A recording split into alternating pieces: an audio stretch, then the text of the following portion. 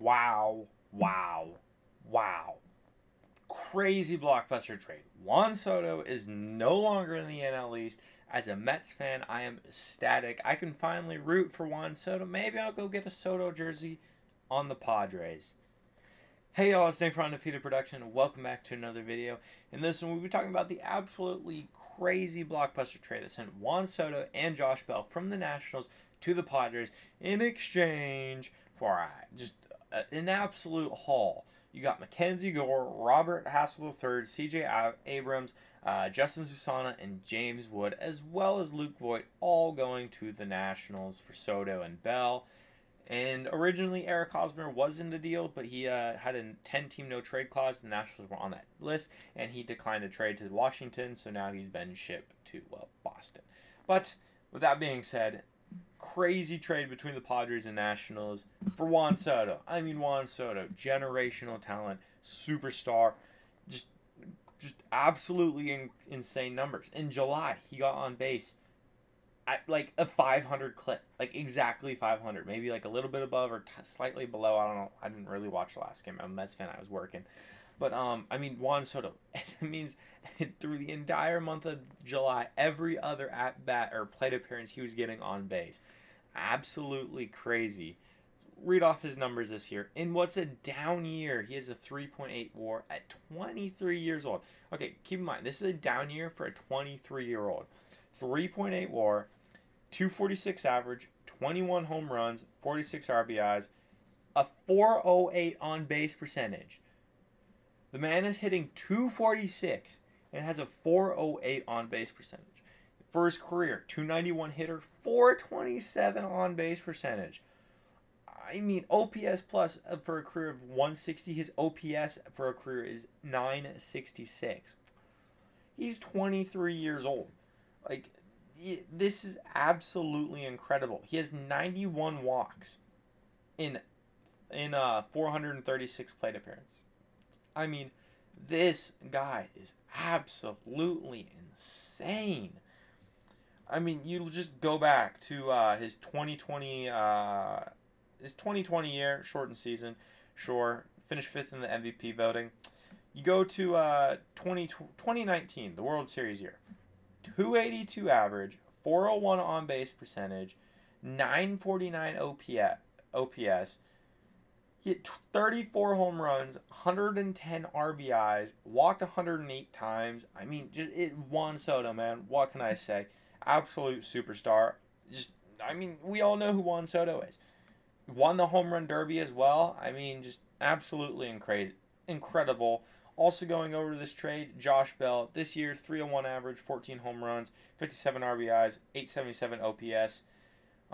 Rebounding very, very nicely from the horrible year he had in 2020. Again, shortened year. He bounced back last year, and then this year looks like he's a lot closer to the pace he was in 2019 when he hit 277 with 37 home runs, was named an All-Star.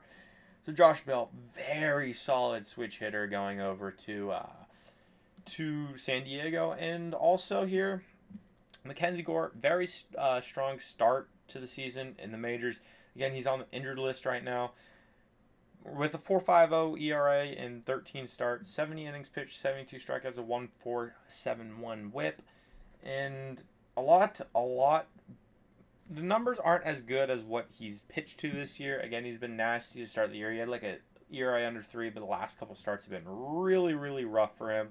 Look at the prospects. Robert Hassell III, the number one, by the way, ranked prospect in the Padres organization. 60 hit, 50 power, 55 run, 55 arm, 55 field, overall 55. You got James Wood, 19 years old, 6'7", 240, by the way, with a 45 hit, 55 power, 60 run at 6'7", 55 arm, 50 field, overall 55. Also going over in this trade, Jarlin Susana, 18-year-old, 6'6", 235. So the Nationals are getting some big boys. They dropped Elijah Green. This is a very, very big team. 55 fastball, 45 curve, 50 slider, 45 changeup, 40 control, overall 40. I mean, just absolutely incredible. Luke Voit, by the way, also going to the trade. He's been not having a fantastic year. 225 average, 13 home runs, 733 OPS, but now getting regular playing time in Washington, I feel like he's going to be a lot better. I guess, again, 2020, stud, 277 average, 22 home runs, kind of broke out in the shortened year. And then 2021 didn't really follow it up. Again, lost a lot of playing time, was hurt. If Luke Voit can stay healthy, I feel like he will be a solid trade candidate for the Padres, or not the Padres. The Padres traded him. Solid trade candidate for the Nationals. But man, Juan Soto is now on the Padres. This Padres team is a World Series or bust right now. They're going for it. I mean, they're going to get Fernando Tatis back soon. You got Manny Machado. You got Juan Soto. The big three. You know, the Dodgers have their big three. Mookie Betts, Freddie Freeman, Trey Turner. The Padres now got their big three. I mean, it is absolutely incredible. I mean, the Padres, they have the money to do it right now. Their payroll right now is not over 182. And they just traded Eric Hosmer. So they just dumped his contracts. With the luxury tax number for next year is going to go down a bit. So, with that being said, who wins this trade? The Padres do. Obviously, the Padres win this trade. If you're trading for a generational type talent, one that'll come once in a decade, like Juan Soto is defying baseball.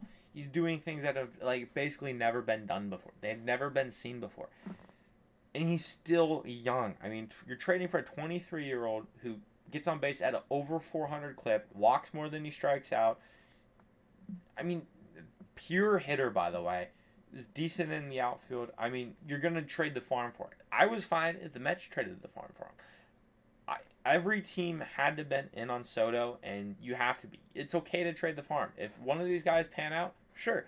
I doubt they're going to be anywhere close to the level of Juan Soto. He's just superstar. If you have the opportunity to trade for a superstar, and that's what the Padres did. You saw the Dodgers last year, Trey Turner, Max Scherzer, didn't work out. The Padres, they were going to get him, didn't get him, and now the Padres make this push. Could this push the Padres over the edge? Can they get past probably the wild card round if they can't catch the Dodgers? Who knows? But let me know what y'all think in the comment section below. Hit that like button and subscribe. Like I said in the comment section below, who do you think win this trade? The Padres win, the Nationals trade win. I'm not excited to see all these big boys play for the Nationals as a Mets fan. But in retrospect, I can be a Soto fan now. I can like Soto. The Nationals suck, so we're getting some free wins. And, yeah, come back for more videos later on. I'll see you on the next one. Thanks for watching.